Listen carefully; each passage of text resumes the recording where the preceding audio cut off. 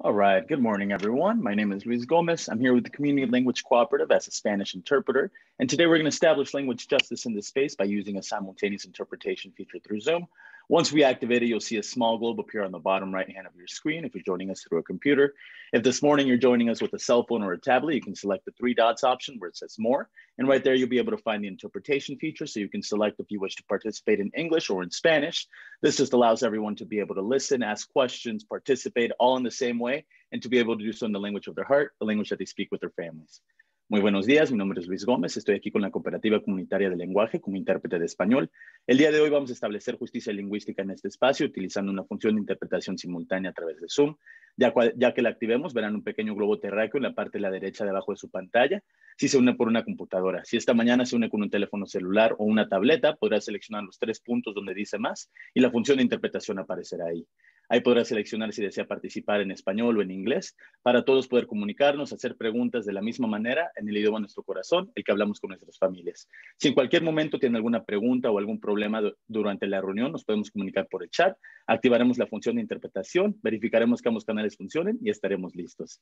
And if at any point throughout the meeting you have any issues or any questions with the interpretation feature, we can communicate via the chat. We will now turn on interpretation, and just please remember to make a language selection. Thank you so much. Okay, we're all set. Thank you. Okay. Wonderful. Well, thank you very much, Luis, and welcome and thank you for that. Good morning and welcome to the first community network meeting of 2021. My name is Patrice Hawkins, and I'm the Deputy Executive Director of the Community Impact and Strategic Planning team here at Denver Human Services.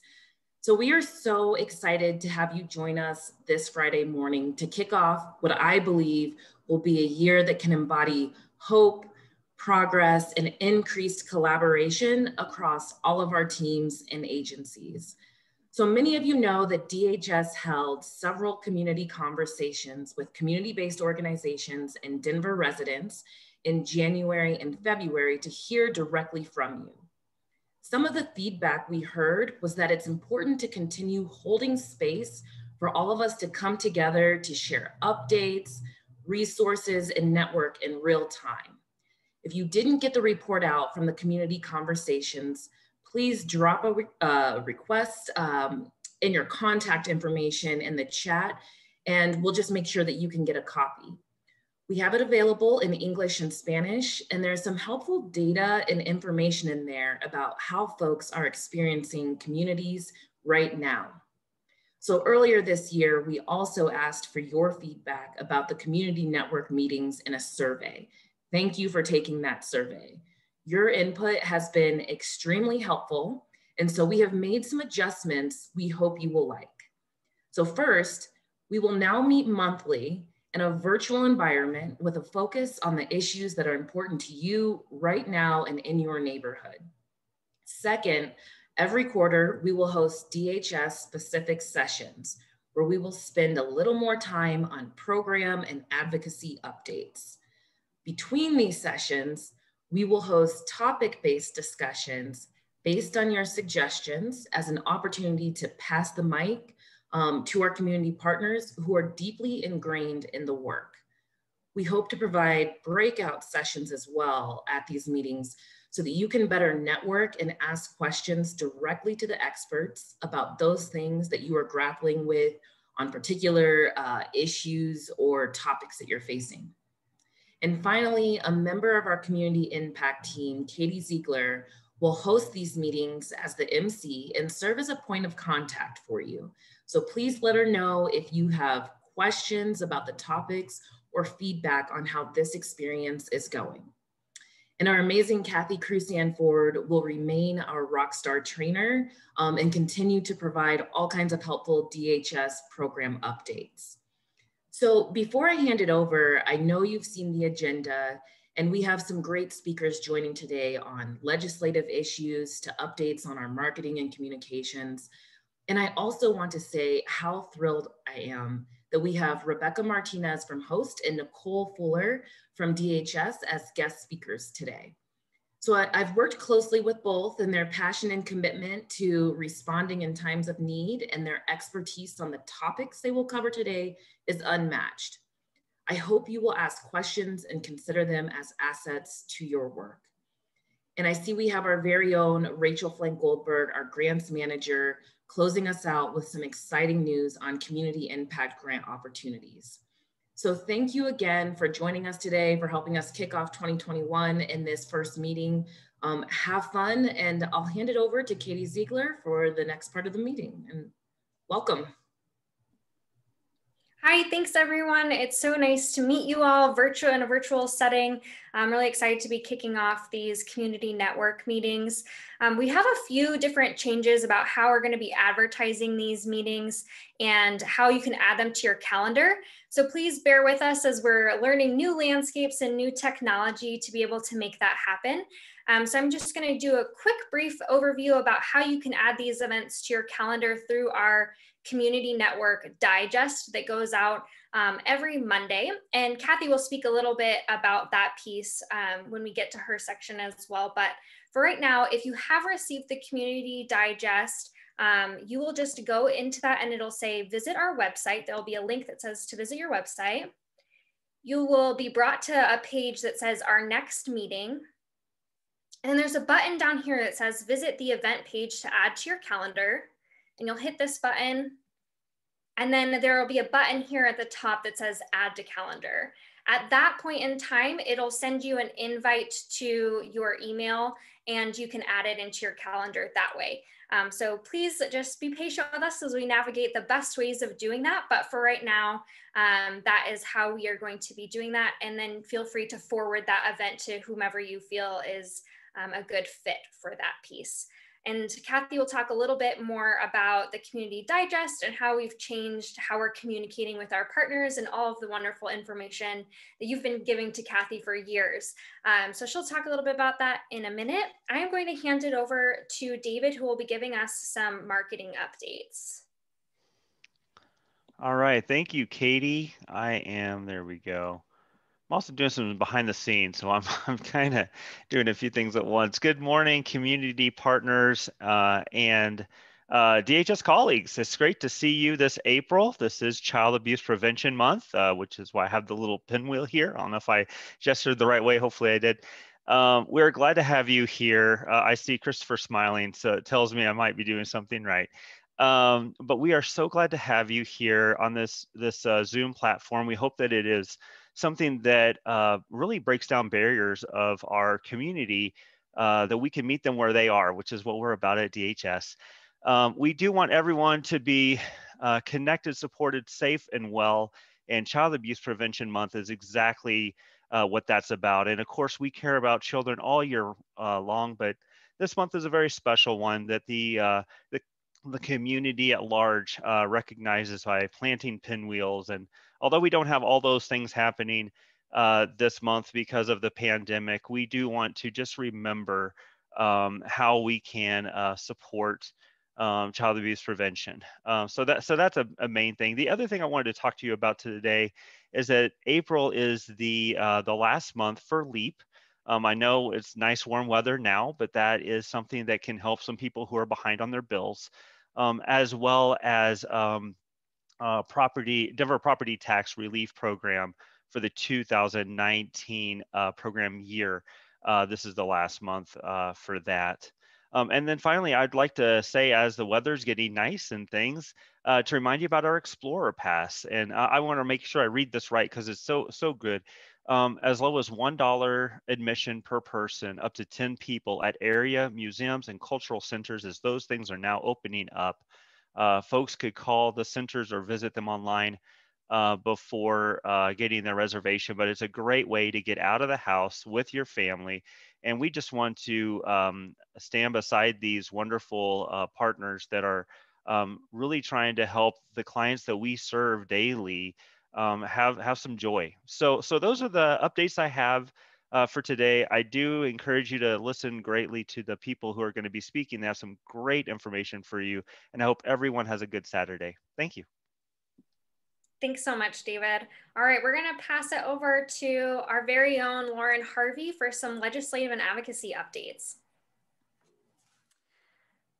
Good morning, everybody. It's great to see some of you and join this call today. Thank you for letting me take some of your time on a Friday morning. I am just going to share a very short presentation regarding our state legislature and some bills that are of note and pertinent to our work and to the folks we serve. So let me go ahead and get that open.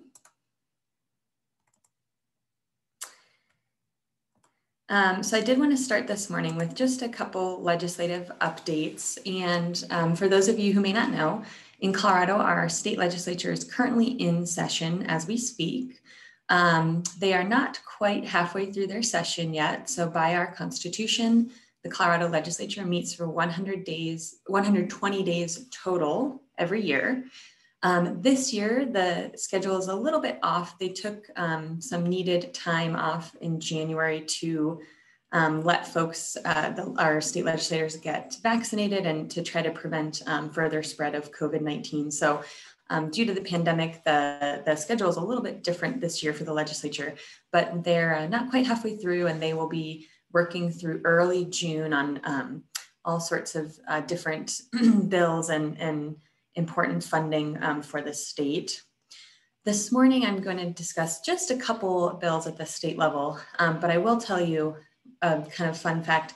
So far, there have actually been over 460 bills already introduced at our state legislature. So lots of work going on under the Golden Dome downtown. This morning, I'm just focusing on a couple bills that are especially pertinent to the work we do at Denver Human Services and some of the folks we serve. So two of these bills, the first one is House Bill 21-1084, which looks at driver's licenses for foster children. This is a bill that the city and county of Denver supports. And for reference, the city and county of Denver does take positions on certain bills as a city as a whole. Our agency does not do that, though we do provide recommendations and thoughts on bills. And so what House Bill 21-1084 does is it clarifies statute and provides funding to facilitate greater access to driver's education and to driver's licenses for foster youth. The bill would clarify some issues around liability and would also provide additional resources to county departments to pay for driver's education for foster youth. Unfortunately, that can sometimes be a barrier to getting a driver's license because of the cost of that, and there are limited resources in this area. And so if there are further resources we could provide to help some of these foster youth get driver's education classes and help facilitate them getting their driver's license, it's certainly something that's important to any young person, as I'm sure some of you probably know from personal experience if you have children.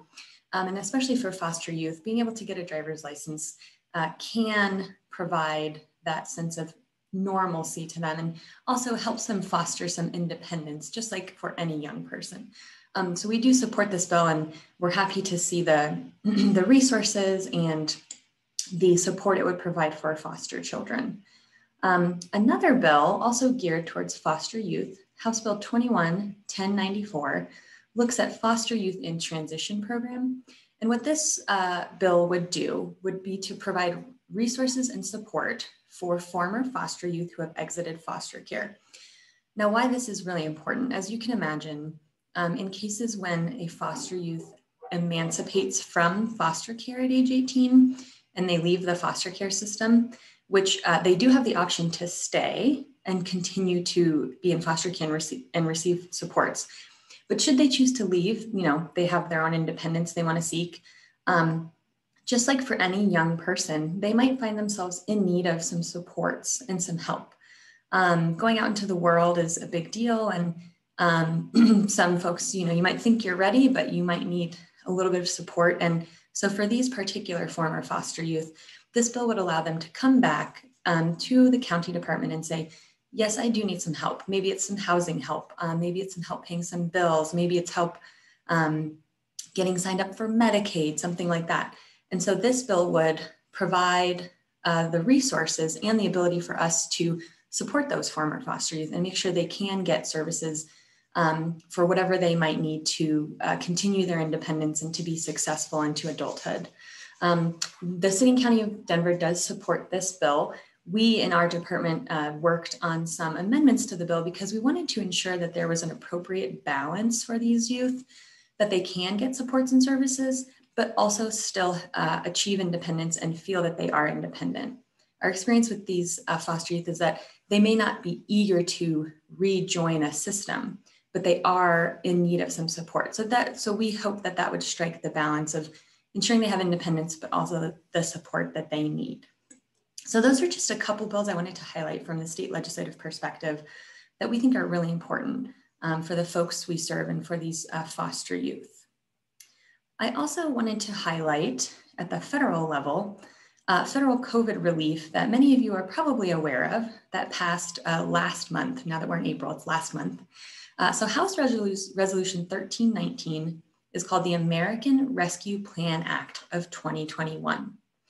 This bill was signed into law by President Biden on March 11th, and it is a $1.9 trillion federal package that builds upon some of the legislation and funding from last year to provide funding and supports to respond to the COVID-19 pandemic that began last year. The bill includes a number of items of support. Namely, many of you are probably aware, this bill does include the stimulus checks that folks are receiving as individuals or families. The bill also provides funding for childcare assistance, supplemental nutrition assistance program funding, unemployment assistance, funding for local government response to the pandemic, among many other things. We are very happy to see that the federal government is continuing to provide this support to Americans during the pandemic. In Colorado, we know that the economy has recovered better than expected. However, we also know that lower income individuals have been disproportionately impacted by the economic downturn. And so we do believe these resources are very necessary. What we don't know yet is exactly how some of this will play out at the state level. We have heard that Colorado anticipates receiving approximately $3.9 billion total from that funding, and that we know that the General Assembly will have the power to appropriate that funding, and I believe they will be working in partnership with the governor. The governor and state legislative leadership have identified some areas of priority, namely supporting small businesses, infrastructure, mental health, affordable housing, supports for rural Colorado, and developing the workforce. So it's yet to be seen exactly how much funding will go where and how it will be used. But I do think we can anticipate there will be investments in a number of areas to support those priorities and to support Coloradans in general who may have suffered from the pandemic. I would be happy to follow up with anyone with any further information on any of the items I've touched upon, but I am happy to have had time to talk with you this morning, and please do let me know if there are any questions or comments. Thank you so much, and I will stop sharing my screen now. Thank you so much, Lauren. We're so excited to be able to have you a part of these meetings for the DHS update meetings moving forward. We think it's just going to be such a great asset and resource for all of our community partners. So please feel free to reach out to Lauren if you have questions about those items there. Next up, we have our very own Kathy Cruikshank-Ford and Chris Jorgensen with Catch Up with Kathy and Chris. I know that you guys know Kathy very well, so I will let Kathy and Chris take it away from here. Hello, I'm going to have Christopher introduce himself first. Go ahead, Chris. Yeah, hey guys. Oh, hold on. Can you hear me? There we go. My name's Christopher Jorgensen. I'm an outreach case coordinator with CORE at Human Services. I'm glad to see all of you. It's good to see some familiar faces and some new, and I'm super excited to have this new format. And yeah, we'll see how it all goes. Thanks. Great. And I'm Kathy Cruikshank-Ford. I've been with the agency for 14 years, trainer for 9 years. And first off, we want to talk about our Community Digest newsletter that has gone out since actually February 12th. And the bottom line is this: there was issues with me sending out all those individual emails that you used to receive 2 to 3 times a day. And I wanted to be able to share information. Well, our tech services has mentioned that it was compromising our domain. So anything coming out of denvergov.org potentially would go into your junk email, which is not good news. So that being said, we decided to work on this Community Digest newsletter for now, and it'll talk about federal information, it'll talk about some of the state information and also the county information. We hope in the future, though, to provide a listserv that you as a partner will be able to send your information to this email, and then it will go out to the distribution list. So stay tuned. That's coming. But in the meantime, though, as I mentioned, we have our Community Digest newsletter that it will be going out every Monday. And Craig Wells from our communications and marketing department is doing an amazing job compiling all that. If you are not on the Digest newsletter distribution list, I put in chat Katie's email. You could also reach out to me. I can get that email in the chat as well. So that's a little bit about the Community Digest newsletter, and that will highlight these meetings and other important information like what David had also mentioned, and any changes that are coming from the federal government. So that being said, unless Chris has anything else to mention, I'm going to go ahead and share my screen and talk about some of the changes that seem to happen every single month. And like I said, staying on top of it can be difficult, but I wanted you to see our screen. And let's see if my internet is working. Yep, it's going. So changes. I love when that happens, Chris, right? Yeah. So the public health emergency, as you remember, it's been almost a year. And in April of last year, actually it was the end of March, they made the decision that anybody that was on Health First Colorado, Colorado's Medicaid program, or Children's Health Plan Plus would be basically locked in. And so what is a lock in? Again, it means otherwise you might have been terminated, maybe for being over income.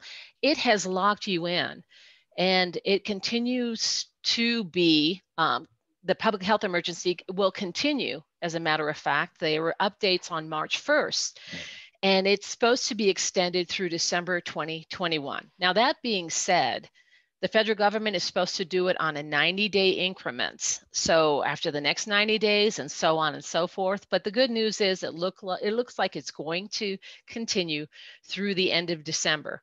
What I also wanted to do and put in chat is this hyperlink on the left-hand side for you as eligibility sites or community partners. You could always go into that link and find out the latest and greatest information. So I'm going to add that to the chat, and you can go again when you get an opportunity, go check it out.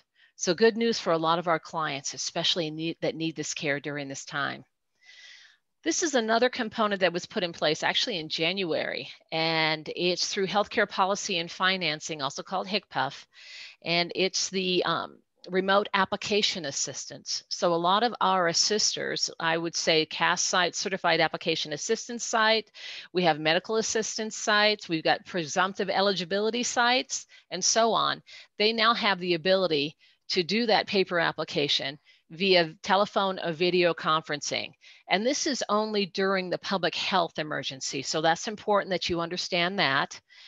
Also, I can provide to you with hyperlinks the information about the memo. I'll put that in there that goes into greater detail. And then I will also put in chat the fillable acknowledgement of receipt of verbal consent form. You say that 3 times fast, right? So I know, Christopher, right? So I'm going to put that also in chat, the direct links to those documents. One other piece they talk about is when you are doing this, you want to make sure that you as an assister will sign your own name as on both the authorization form and the application. Now, here's the other piece. They really try to promote having you use Peak with your clients as much as possible, because then you can upload these documents via Peak. However, if a client does not have their case number, the 1B case number, they don't have that account, you may not be able to do that, and you would have to send those documents directly to the county. If you need any help with that concerning Peak, you have the email here, as well as the phone number. And the Peak outreach team do a great job with this as well. If you need to reach out to them, you could reach out to me. Another piece that's important is the waiver for interviews.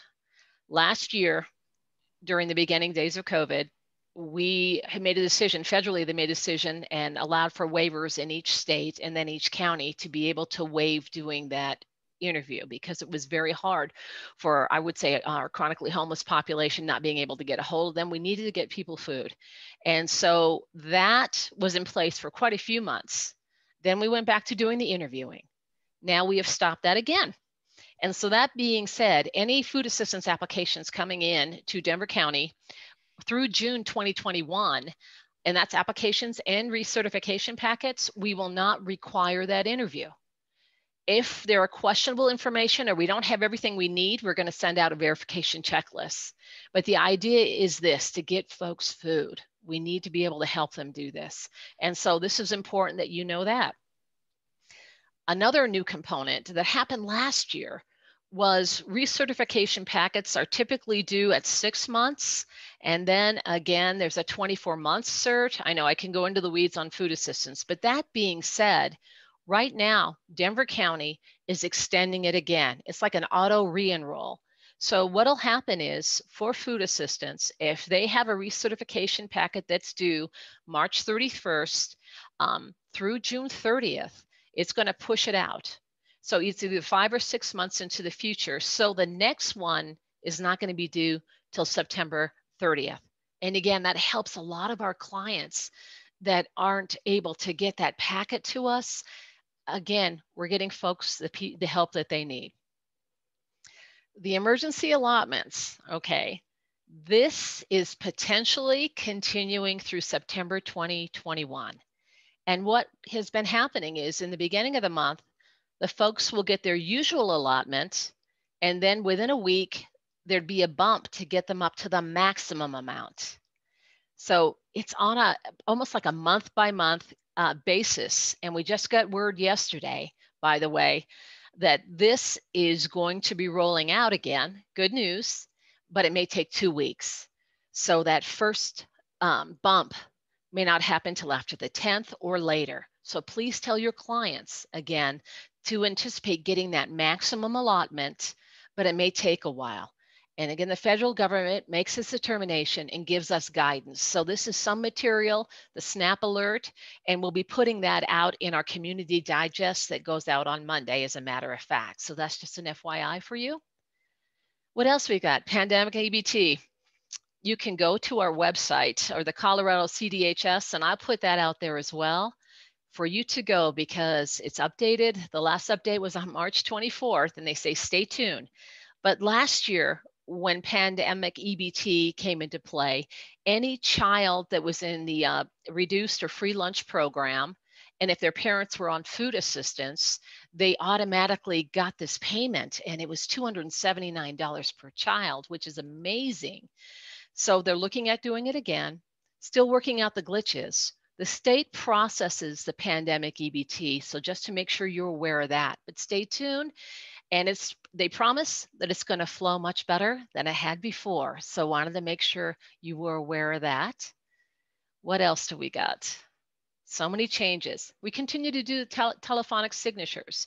So that being said, if a client turned in a paper application or a recertification packet and they didn't have their signature on it for food assistance, we as eligibility technicians can actually contact the client and do that over the phone, basically this telephonic signature. So that's important. Otherwise, in the past, we would have to send the document back. Then the client would have to send it back to us. Yeah, very frustrating. So some good coming out of COVID. And then updates. Our Family and Adult Assistance Division, they processed most of our applications, our changes, our recertifications, and I can tell you they have so much work they've had to do.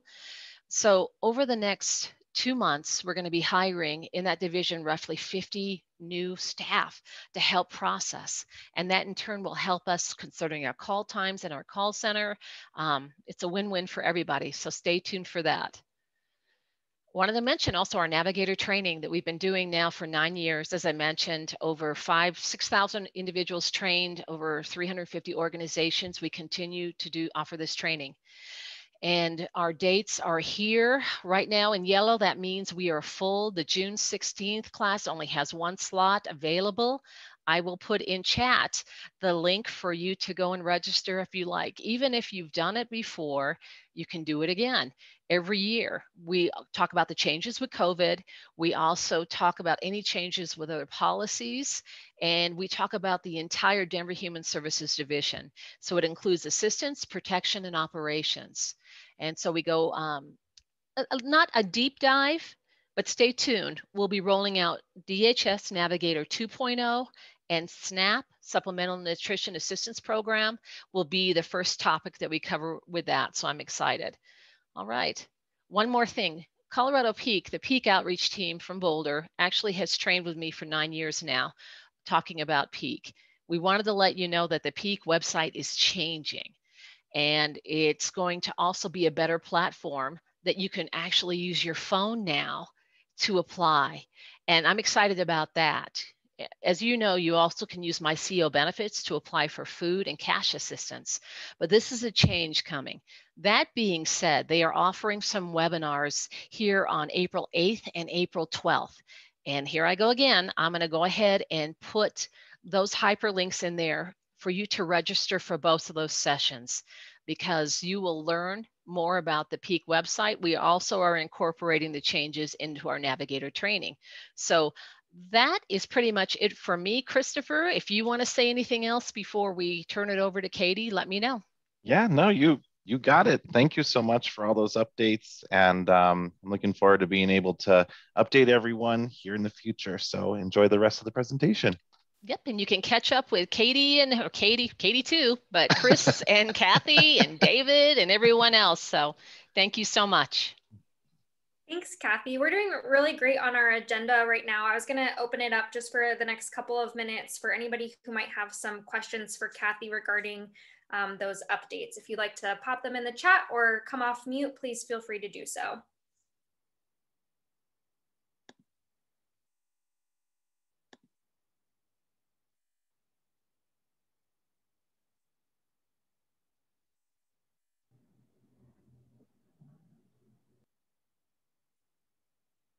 Give it a couple more seconds, see if anybody else has any questions.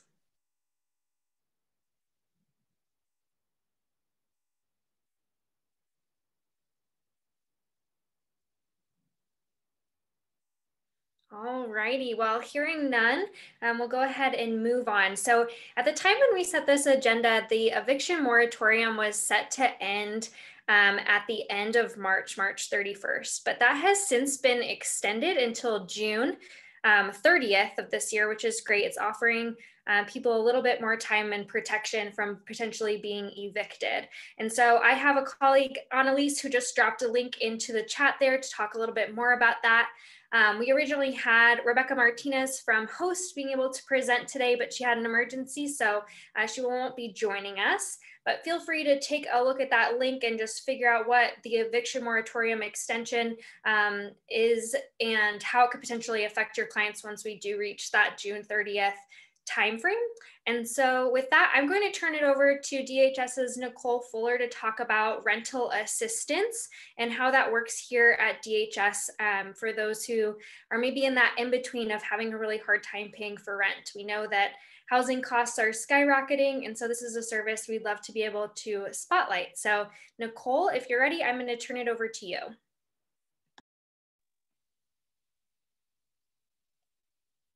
Great. Thank you, Katie. I appreciate it. And thank you for inviting me to the meeting today and being able to spotlight my team's work in the community and what we do.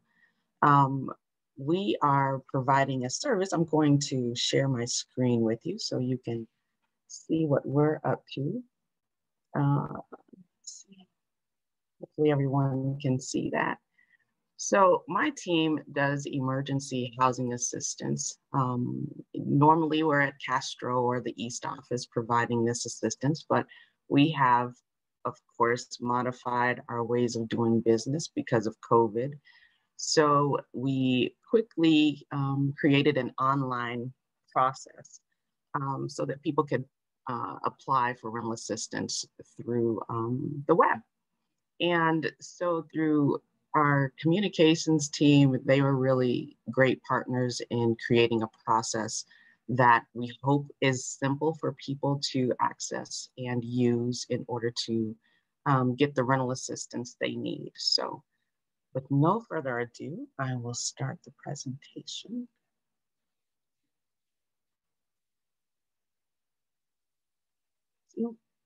Pushed it twice. So these are the services that we offer through emergency housing assistance. So we used to be called general assistance. Some people may know us under that term. We changed that because people came to us for just about anything. And so the general term, I think, confused people. And so we came up with emergency housing assistance. Under this umbrella, we provide financial assistance, but we do not provide location assistance for participants that may need actual housing. So we just provide the financial piece. So I want to make that clear so that people know and they can best serve their people in their community and at their agencies. So these are the folks that we can help. We can help only Denver County residents. So we have a lot of parts, a lot of Denver overlaps into other counties. So even though people live in the city of Denver, if they live in Arapahoe, Adams, Jefferson County, we cannot assist them. It has to be Denver County homes, or they have to live within Denver County in order to receive assistance. So we assist families or individuals. We will help homeless people. We will also help undocumented families, which is something that is unusual because a lot of people, a lot of agencies receive federal dollars. And so they're not able to help the undocumented community. We are able to do that because these are local dollars that we have access to. And so anyone that you come across that may need rental assistance, please have them seek out our services. And we are also able to help homeowners with mortgages.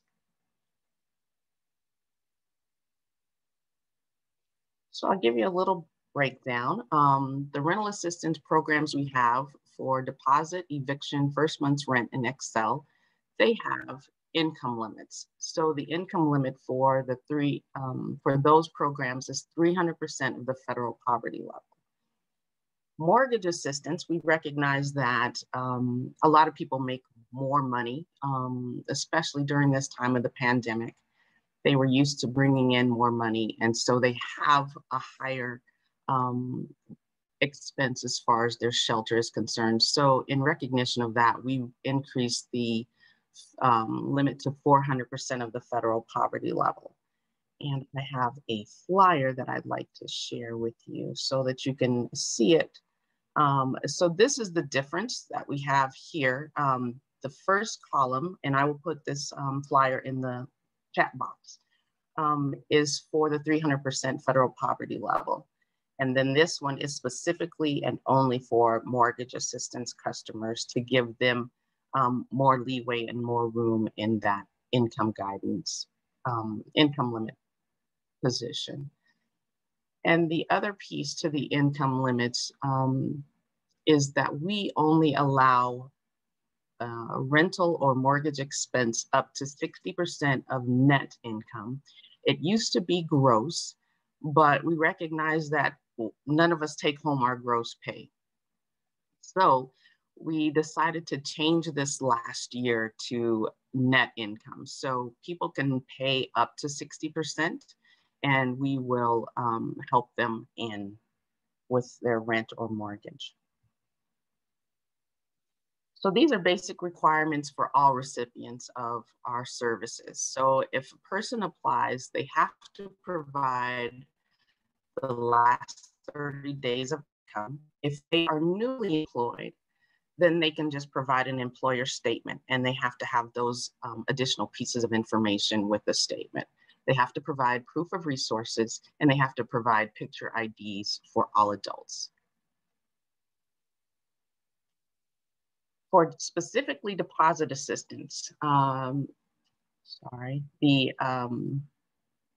We didn't used to do deposit assistance when this program first started. This program's been around for more than 35 years, if I remember correctly. And so they didn't used to do deposit assistance when this program first started.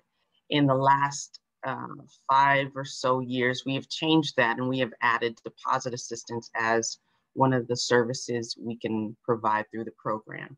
It is specifically for homeless, those folks who in our community that are experiencing homelessness.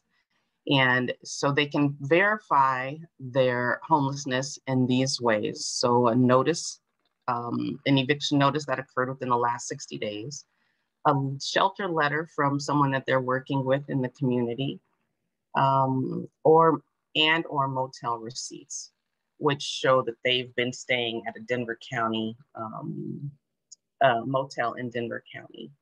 And then applicants have to be able to demonstrate that they can maintain the unit on their own once we are able to help them get into the unit. First month's rent. This is a service that we have to help people get into a new unit, particularly for folks that are in a unit that's unaffordable for them. We want to help people move into something that they can maintain and sustain with their current income. Recognizing that things have changed, particularly during COVID. We want to be a partner with people and help them be in a better spot. Their income still must be below the 300% federal poverty level. The unit cannot be above the 60% of their net income, and demonstration of being able to afford the unit. And then they provide either an intent to rent letter, a lease agreement from the owner, the management company, or a leasing agent. And then for eviction, there's also something that we're kind of doing now, which we haven't had before, which is prevention and mortgage assistance. So this applies to those 3 programs. So eviction, of course, is once someone has been served an eviction notice. Prevention is if someone is coming to us and they're applying for the following month. We've determined that people are kind of confused. And so if you have people that want to apply for assistance, just have them select eviction assistance if they're looking for assistance for next month. And then there's mortgage assistance.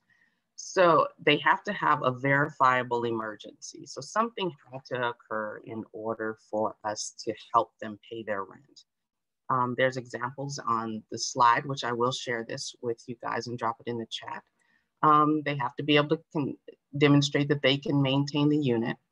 Unfortunately, we cannot cover lost or stolen money unless the person is able to demonstrate that they have filed a police report. Then they have to verify if they had funds, what happened to those funds? Did they use them for that emergency that is causing them the inability to pay the rent, or what exactly happened? Because that is part of the eligibility determination. And they are required to provide a bank statement. So we also help with electricity and gas. So Excel Assistance is a service that we also have added to our program. So applicants should seek out LEAP assistance during that November to April period. And they should also reach out to Energy Outreach Colorado. Many times Energy Outreach Colorado can provide more assistance than we can. So we want them to access those services before accessing the Excel assistance through emergency housing assistance. And then they have to include an Excel bill, and they have to show their payment history for the last 90 days. We want to see how people, if they've been able to pay their bill, if they've tried to pay something for it, or towards the bill, and then try and give them resources in order to help them further their ability to pay. So COVID-19 presented some challenges for our program. And so we kind of did away with the having to only paying 1 month of rent. If a person can demonstrate they have been impacted by COVID-19, then we can pay up to $3,000 for that person or cover 3 months of rent. And so that 3-month period would be either 2 months of back rent, the current month, or we can look forward and do the current month and then 2 months forward or something if someone needs that type of assistance. So we are able to help for 90 days. A person is eligible once every 12 months. So if they apply now in April and we assist them, then they would be eligible again next April for assistance. And I think that is the end of the presentation. Oh no, I was going to show you how to access the application, I'm sorry. So I put the links on this presentation so that you can access the link, access the application through the link. You can, as community partners, you can help your clients, your participants submit an application.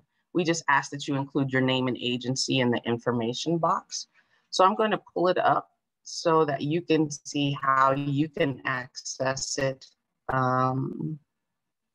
when you're working with your participants. Hopefully it works for me. So the link on the presentation will take you to this screen and it'll show you apply for assistance. And you scroll down. Nicole, you might have to switch which screen you're sharing. Oh, I do? Okay, I'm sorry.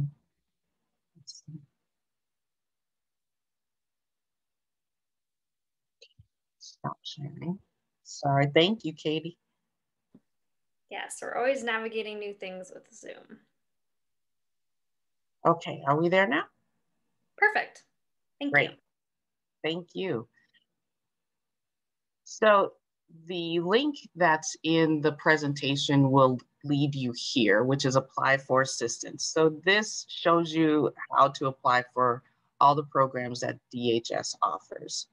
If you scroll down to how to apply for emergency assistance, you will see this box that will highlight in blue. You click that box and it will take you directly to the online emergency assistance application. And so then you would help your customer fill this form out. You would put their name and information and have them answer the questions for you. And then in this box here is where we would need an explanation of what they're looking for and then also your information as a contact person that assisted them. So that is the link. I'm going to stop sharing. And if anyone has any questions, I'll be glad to answer them for you. Thank you. Yeah, let's take just a couple of minutes. If you have any questions for Nicole, we can leave it open so she can answer them for you.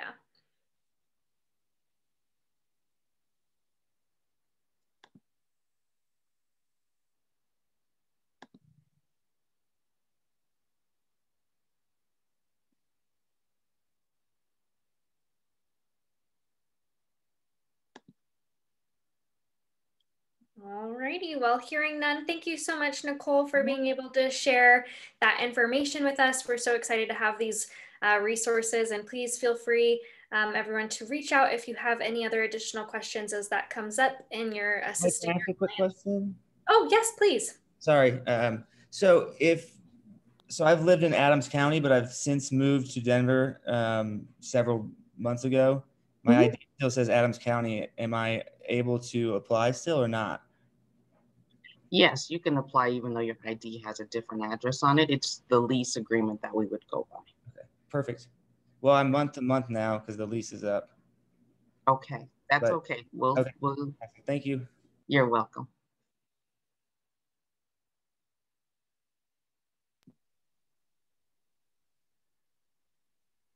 Any other questions?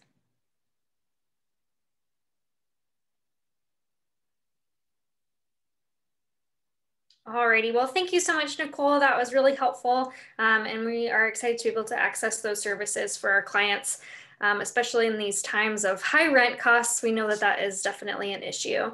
So thank you so much for sharing that resource. Next up, we have Rachel Flank-Goldberg with DHS, who's going to be sharing some very exciting news about some community grants that we have. So Rachel, if you're ready, I'm going to turn it over to you.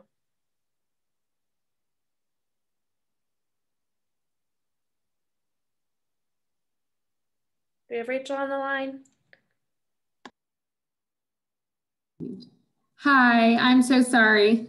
Technical difficulties this morning. But thank you so much for sticking with us today. I'm Rachel, our grants manager here at Denver Human Services. I am going to just pull up a quick slide to share with you all that has an overview of our new community grant funding initiative, which I am very excited to share for the first time. And I must admit, Zoom sharing is a little new to me. There we go. Oh, Katie, it looks like I'm not able to share my screen, but that's okay. I will just go ahead. So anyways, thank you guys again. So we are going to be launching a community grant opportunity. This is the first of its kind. Rachel, oh, yes. I just made you a co-host, so you can share your screen. Yep, sorry about that. No problem. I will do that then. Can you see that now, David? I can. Okay, great. So I assume everyone else can too. So again, we are going to be launching on our website on April 12th, a community grant opportunity. And this is, also going to go out through the Community Network newsletter, as well as marketing and communication channels in both Spanish and English. But you guys get a kind of like a heads up scoop. So lucky for you guys being on the call. Really, this grant program has been designed in response to the fact that we know that our community members and our community-based organizations have been struggling. And so what we're looking to do is partner with small-scale community-based organizations with operating budgets under $1 million. Grants will be available up to $10,000 per organization. And what we're looking to do is fund priority areas in these 3 focus areas. So the first one is community organization capacity building. The second is social justice and community cohesion. And the third is supporting resilient communities. So I'll give you a little bit, some examples, a little bit more background information on each of these topics. And again, we will have much more extensive information on our website when the application is live on the 12th. But with our capacity building focus area, we're looking to improve an organization's effectiveness and ability to achieve its mission and improve outcomes for clients. So examples of funding opportunities that we would like to see applications on are initiatives that reduce the digital divide for clients, employee training such as trauma-informed care, 2 generational approaches to service delivery. Another training opportunity could be eliminating cultural biases in your programs and services. And then also just making strategic investments in your organization so that you can increase sustainability of one's organization. In social justice, we are looking to fund grassroots resident-led initiatives that bring people together to work on common principles of social justice and community cohesion. So examples there could be equity, diversity, and inclusion training, empowerment and community art-based projects, youth leadership development and mentoring programs, and projects that increase the access for those individuals that have been historically marginalized.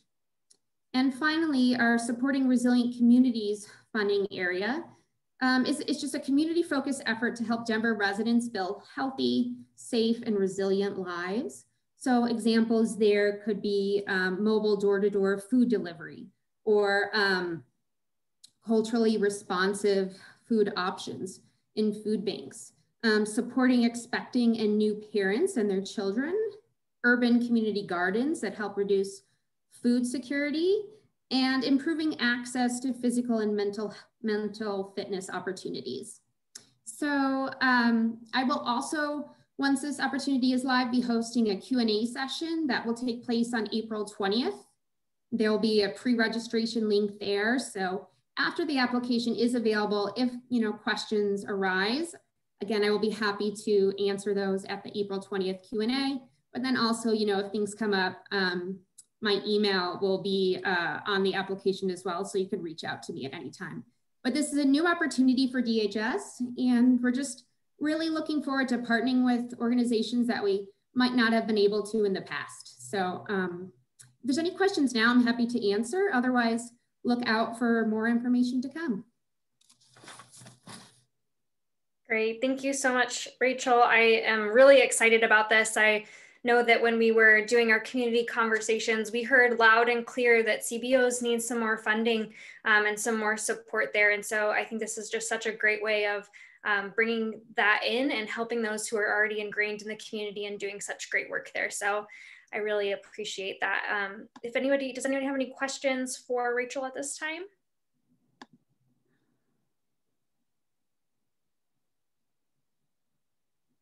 All righty, well, April 12th, we will be super excited to see that on the website and be able to chime in with that Q&A session.